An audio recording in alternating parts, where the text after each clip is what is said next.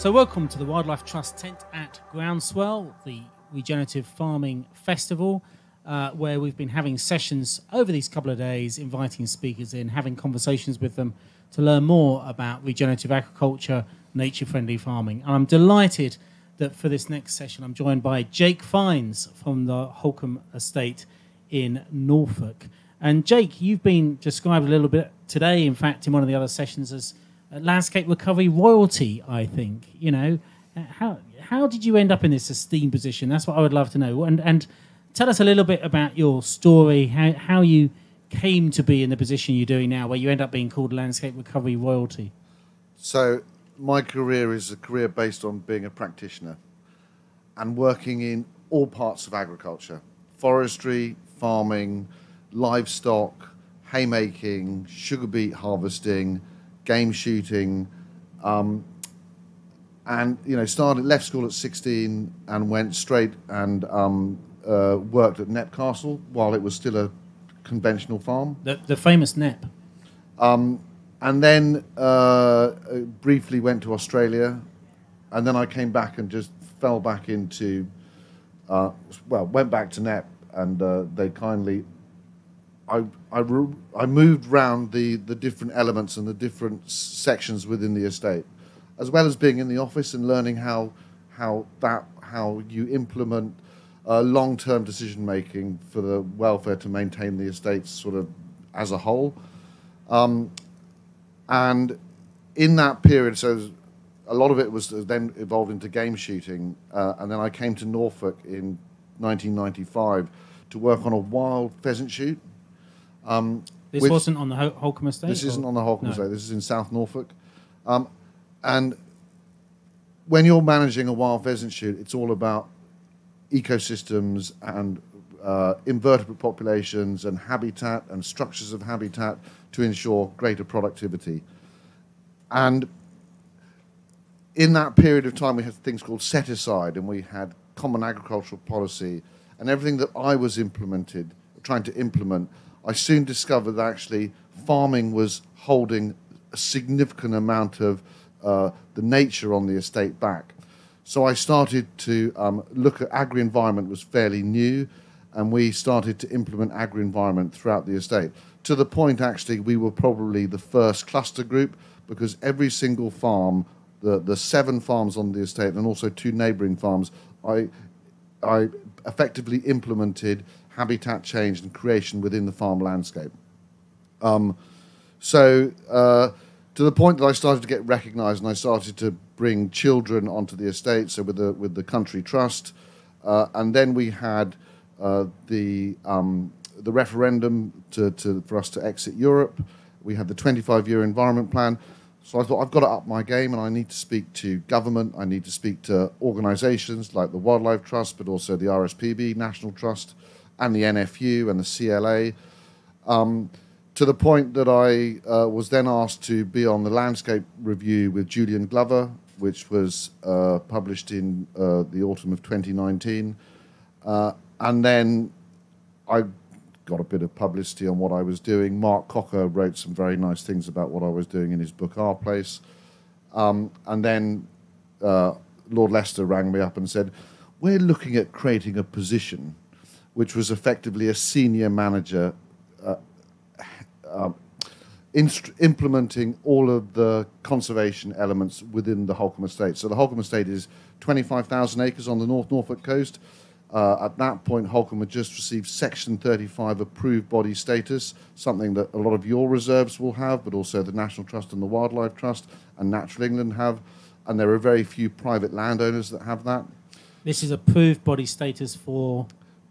This effectively enables you to have SSSI consent to manage that designation. Just to be clear, yeah. And actually National Nature Reserves as well. And National Nature Reserve, but the Holkham Reserve is also SAC, SPA, Ramsar, multiple designations. So would I like to oversee the management of that? Would I also like to oversee Holkham's game management and its forestry, but also its farming and the environment, and try to develop new strategies for Holkham to lead in good land use, which is something it has a history of doing, going back 200 years, and the Norfolk four-crop rotation. So, and so which year was this now when you had that conversation with Lord Leicester?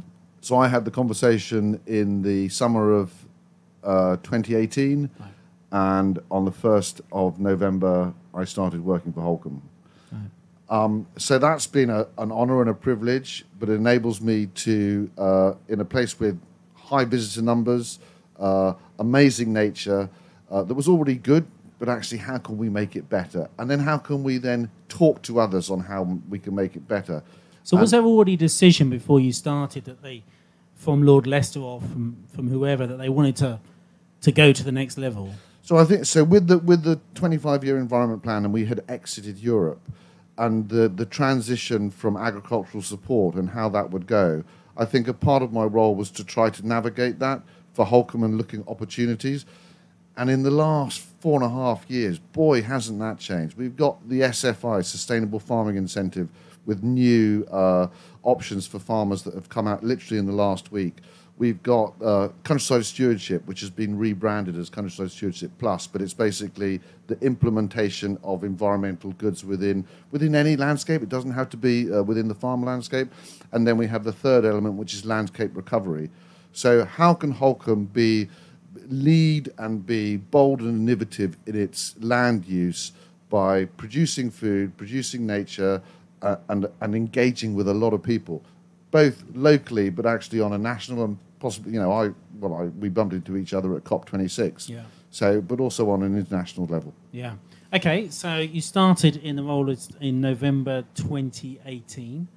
You know, it's your 5-year appraisal coming up. What's gone well, Jake? So what's gone well? So we've the nature reserve is smashing it out of the park. We are delivering. Nature conservation. I look at it in a very different way. It's about a series of processes, and you start a process and you let it evolve, and you might reset that process, or you. So if I look at a hay meadow, you reset the process of a hay meadow every year. Woodland coppicing, you coppice that every 15 years, so you reset that process. So trying to implement a range of processes. The nature reserve, the designation is just under 10,000 acres. It's enormous. It's got freshwater marshes, reed beds, salt marsh, sand dunes, and pine wood.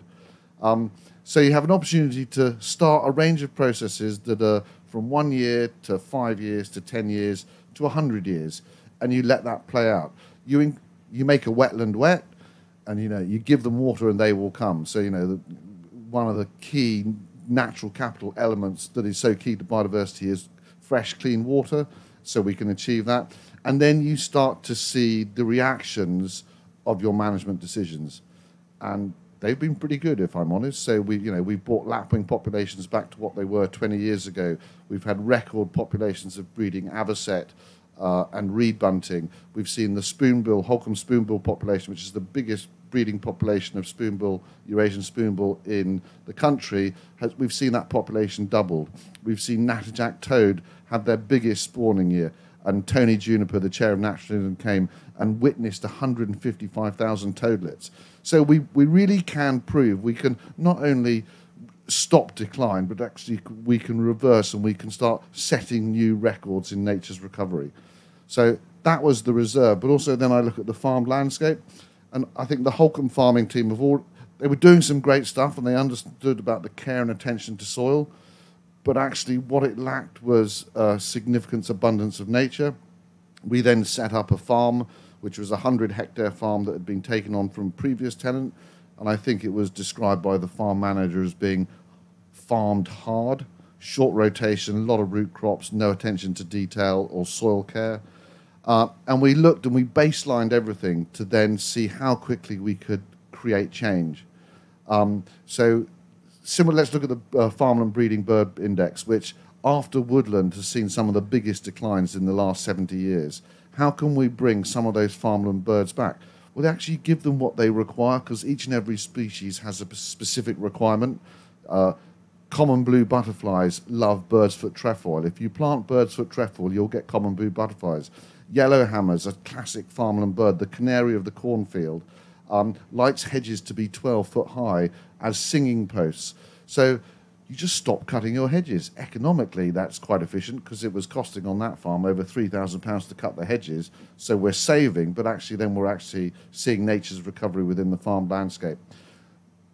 Pollinators, big declines. Lots of talk about big declines of pollinators, specifically this year. Probably that's due to the extreme temperatures from last year. But actually, if you give pollinators pollen, it's amazing how quickly they come back. So when we do the butterfly transects and we do the bee transects, we start to see species that were absent to the farm 3 years prior. So what it's trying to do is trying to give encouragement to farmers on how they can bring nature back to the farm. But it's not just about that, because if I look at the everything that's happening in Eastern Europe currently, and we've seen this huge rise in food inflation, but we see talk of self-sufficiency and food security. We know that we have to produce food, and 70% of England is in agriculture. Different forms of agriculture, but Norfolk specifically is quite a high producer of food.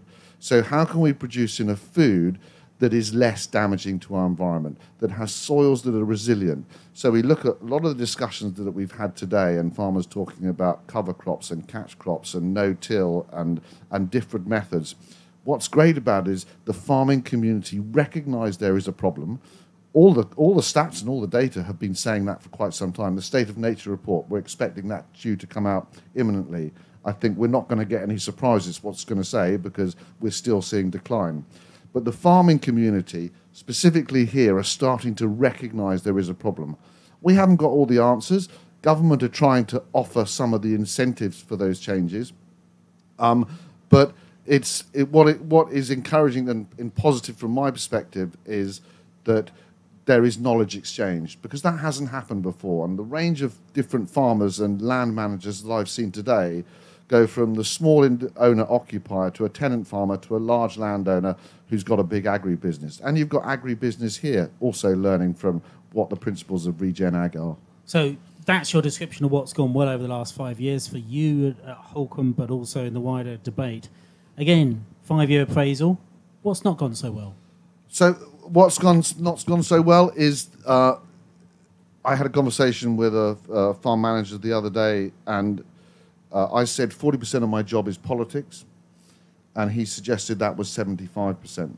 So if we look at Ukraine, if we look at COVID, if we look at the change of language from DEFRA with, we have the 42-day trust administration and everything that happened there. We then have a new series of ministers within DEFRA who have different opinions from the previous one. So everything that Michael Gove talked about, which actually I think gave everyone a lot of encouragement, we see this steady change in language, and we see the steady change in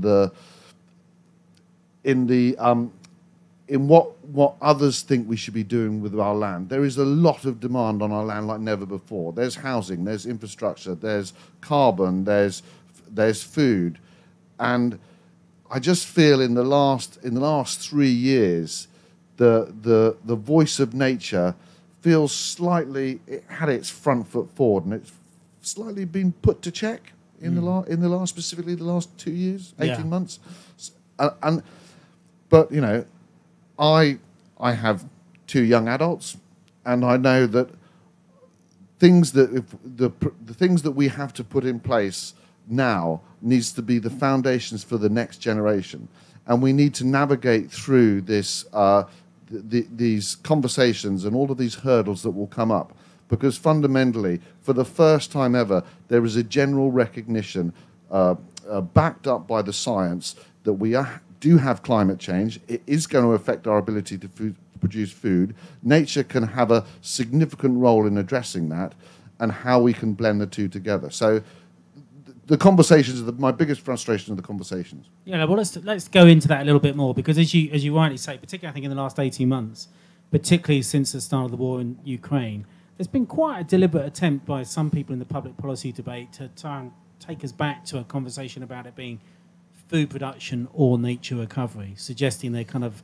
very different things and that they're kind of polar opposites and so on. I mean, how does that make you feel? You've been trying very hard to marry these at Holkham, and it must have been to see in the national debate it being framed as food or nature, you've got to choose one or the other, as it has from some interested parties. So land sharing, land sparing, that debate. And you just need to change the narrative. So I think it went quite nature heavy. So when the other side of the conversation had the opportunity to change the dialogue, they made the most of that. If we look at the importance of our soils, and soils got a lot of attention recently, but soils will only be resilient if they're fully functioning and they're alive with life, and they will produce food. So I'm a land sharer, but actually land sharing. Let's look at Knepp Castle. From my perspective, that's a land. So broadly, I just want to stop just for particularly our people watching on social media might not be quite aware of all this debate around land sharing or land sparing. Very shortly, land sharing is about us trying to have sustainable approach on all land, so it's good for food and nature. And land sparing is this argument that we should perhaps really intensify food production in some bits of the country and intensify nature in other bits of the country, broadly put. So carry on, Jake. I just wanted to explain that. So I'm of the belief that it's got to be land sharing, specifically in the UK. So sustainable everywhere, in other words. Yeah. So because if we then deeply intensify the fens, which are some of the biggest food production area within England, actually that could be significantly detrimental because there's a lot of peat there. We've got sea level rise. So if we put the classic example is of Ukraine. If we put all our eggs in one basket, then they are hugely vulnerable. So if you have a land sharing model where you can still produce a small amount of food in the uplands, but actually using that food production to enhance nature, very similar to what we do on the nature reserve, the 800 cattle there, it's a working farm, but it's the cattle that are the ones that produce the biodiversity. So that's, and then within a more intensive arable operation, there is no reason why every farm in England can't make space for nature at different levels. And when I get asked by farmers, what do I do? Well, actually, we can't have it too prescription led, because a farmer in Cumbria or Cornwall or Norfolk or Northumberland will have very different soil types, different topography, different rainfall. So it's got to be adaptable, and we've got to understand what works in each area. And that's why events like this and others that happen throughout the year actually how do we start to implement that and have everything? Of course we can have everything. We're hugely intelligent. We have an amazing amount of data available that we never did before. Let's make best use of it, and let's understand and look at the technology and look at some of the old techniques. So I've got a friend of my father's who's 96. He's been farming for 80 years in the same farm. He always made space for nature, even when the demands were to plough right up to the headlands. And actually, he has a fully functioning ecosystem, producing food with an abundance of wildlife that I'd expect to see in that area. But I wouldn't be able to replicate that. He's in North Suffolk on heavy clay. I wouldn't be able to replicate what he does on the North Norfolk coast. So let's just play around with terminology a little bit. I mean, we are here, Groundswell 2023. It defines itself as the Regenerative Agriculture Festival. What for you is regenerative agriculture, regenerative farming? So that question today I've heard more than any other. And for me, we all seem to have to put labels on everything, whether it's rewilding or regenerative or intensive or conventional. There's this one people they call conventional farming. What the hell's conventional farming?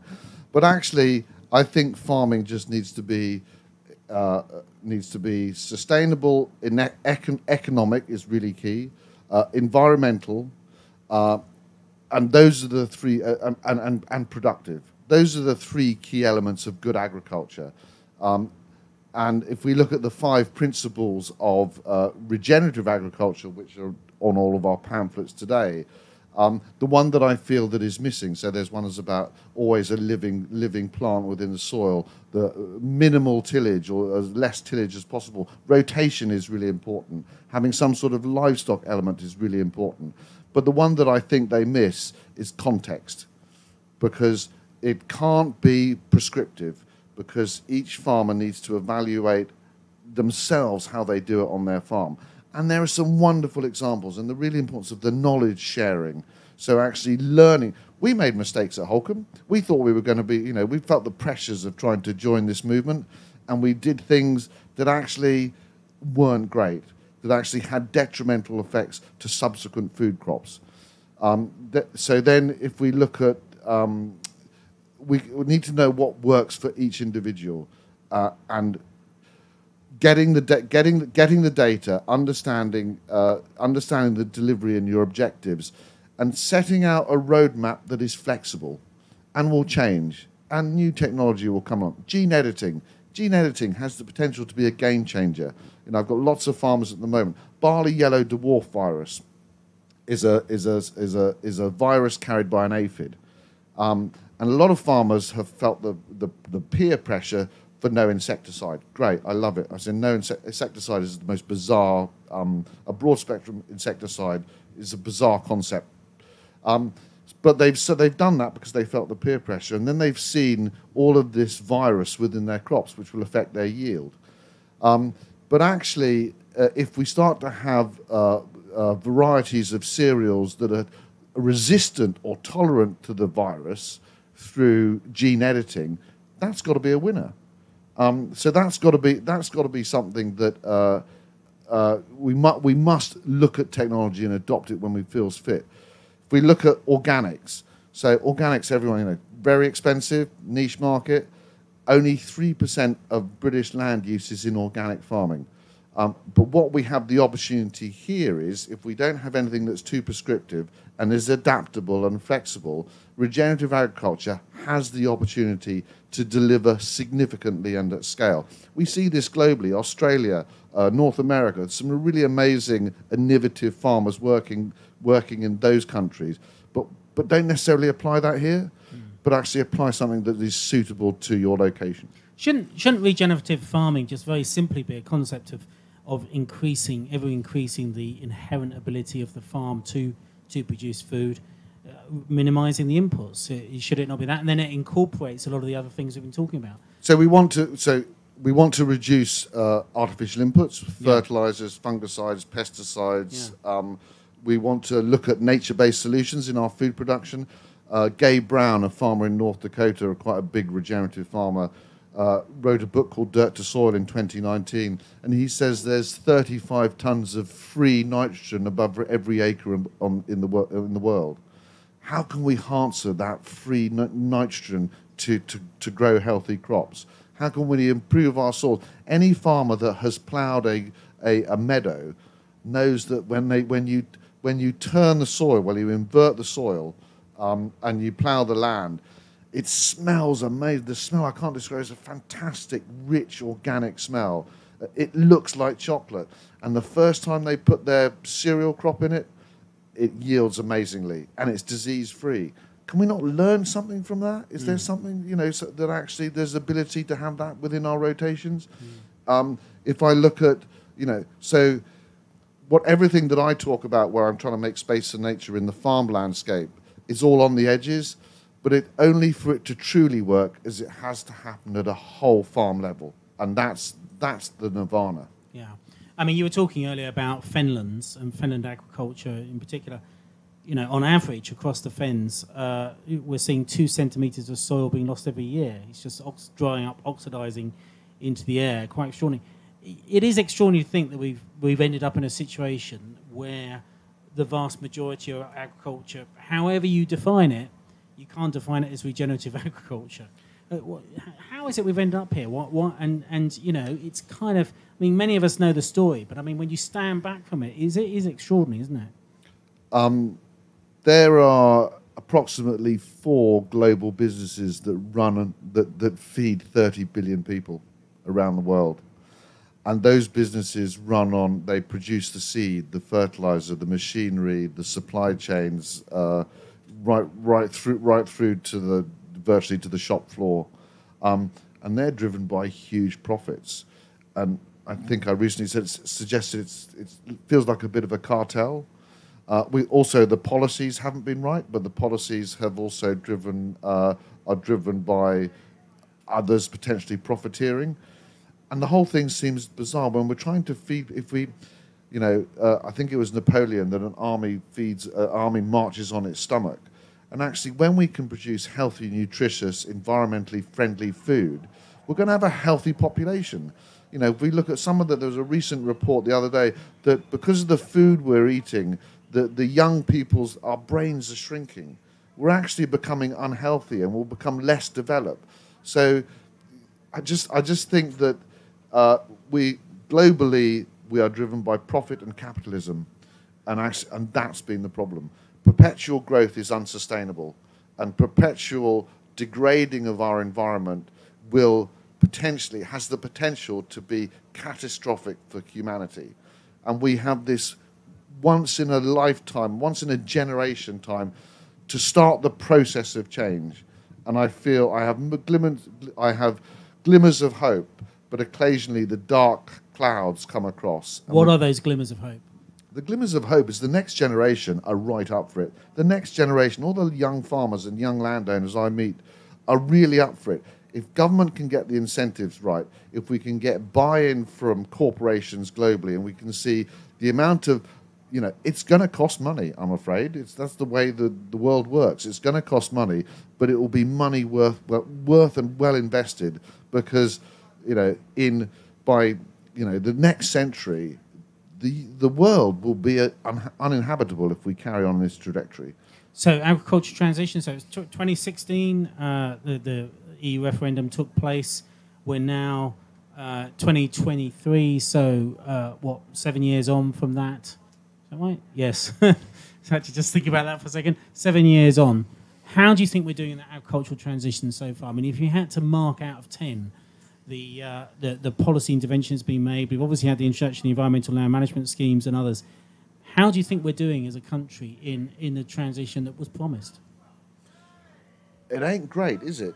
It hasn't been great. The vision, the 25-year environment plan, the health and harmony paper, where government discussed that with all land users. Published while Michael Gove was Secretary of State. Exactly. The Environment Act, the Agricultural Act, which allowed UK government, once removed from Europe, to implement its own food and farming and environmental strategy and law. And it's just, changes in policymakers. So we look at, we've had 4 secretaries of state.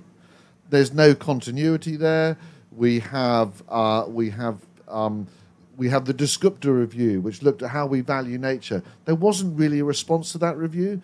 That's really powerful, because that determines how much farmers and land managers get paid to deliver the public goods that everyone talked about. So it has been mildly frustrating, but it's mildly frustrating both for the Wildlife Trust, the National Trust, the RSPB, the NFU, the CLA. Everyone has been frustrated in the lack of momentum. And only last week did we feel that actually that momentum moved forward a bit. But, 30 by 30 is very close. Farm businesses and food security is a real issue for many. The lack and loss of nature and the halting of declines, and I think the state of nature will stay, we're still in declines, that's not happening. And if you get the policy right, you can accelerate this. So I just urge government this current administration to take this really seriously, because this will affect our health service, this will affect our education service, this will affect everyone, and it's we just need to put their front foot forward and start to, and it can be done quite quickly. If you look at one example where the upland farmers felt slightly, mildly undervalued because because of the income foregone basis for how much farmers get for delivering public goods, a lowland farmer who produces more food got £151 for unimproved grassland. That's just species-rich nature grassland to you and I. But the upland farmers who felt they were doing some really great stuff only got a fraction of that. So the government realised there was a bit of a kick-off in the uplands, and the government realised that, and they changed that policy in weeks. So we know they can be very swift to change, and we need them to be flexible. We need all of us to talk to them and raise the issue with the hurdles that arrived, and get them to remove those barriers to accelerate. And it can do. I do have confidence. I've spoken to DEFRA, 2 or 3 individuals today. I feel confidence that they are listening and they're trying to change. But we're all going to see change, because within the next 18 months, we're going to have a general election. So I'm going to come on to that. Just to clarify something you said 30 by 30 is very close. What you mean, because I heard you say it earlier, you mean 2030 is very close and we've got a long way to go, is what you mean? That's exactly what I mean. Yes. In case, because people might understand it to mean the other thing. We're almost done 30 by 30, but anyway.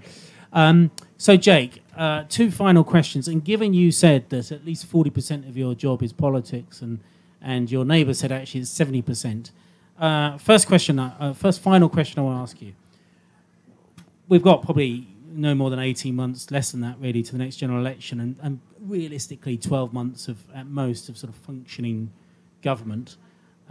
What's the big thing that you'd really like to see government to do in the next 12 months on this agenda? Pay more to farmers. Recognise when they do good, and pay them for them, and value the work they do. Pay more to farmers to do what though? To have better farming systems, to make more space for nature, to encourage the uptake. Farmers historically throughout time are incentivized through income. If you give them the income, they will create the change.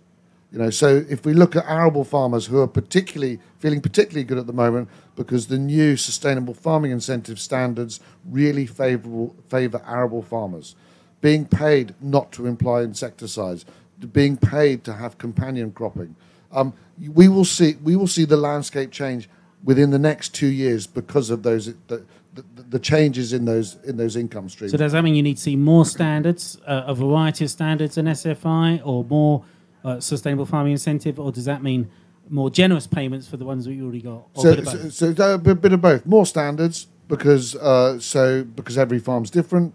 A guidance rather than prescriptive, right. so that each farmer can adapt it for their business, because every business is different, and pay them more, value it. And then my final question is, for the next general election, if you had to close your eyes, what would be the dream thing that you would see written in a party manifesto, whichever party, at the next general election? The increase of the ag budget by about £1 billion. So not 2.4 billion, but 3.4 billion. And whether that was for sustainable food production or increasing the abundance of nature. The commitment that the government have signed up in Montreal, actually, it's only going to realistically happen if they start paying for it. And some of the parties are indicating that might increase. So that would be my... and I think all of the organisations I've referred to earlier would tend to agree with that. And given the cost we spend on a lot of infrastructure, 100 billion on HS2, for example, finding 1 or 2 billion more for restoring our natural infrastructure seems pretty good value. Exactly. And the other one, how many hundreds of millions did we spend on a load of PPE that ended up in a waste bin? So exactly. Government can find the money if they really want to. Well, Jake Fiennes, thank you very much for talking to the Wildlife Trust tonight at Groundswell. Really enjoyed this in conversation with you. Thank you very much. Great you could join us and tell us about the work you've done at Holkham, but also talk about the wider story. Thank you very much. Let's give it up for Jake. And if you enjoyed that watching on the Wildlife Trust social media channels, please do keep your eyes peeled on our channels over the next 24 hours. We'll have many more sessions coming from the Wildlife Trust at Groundswell. That's it for now. That's it for day 1 at Groundswell. Thanks so much for joining us. Good night.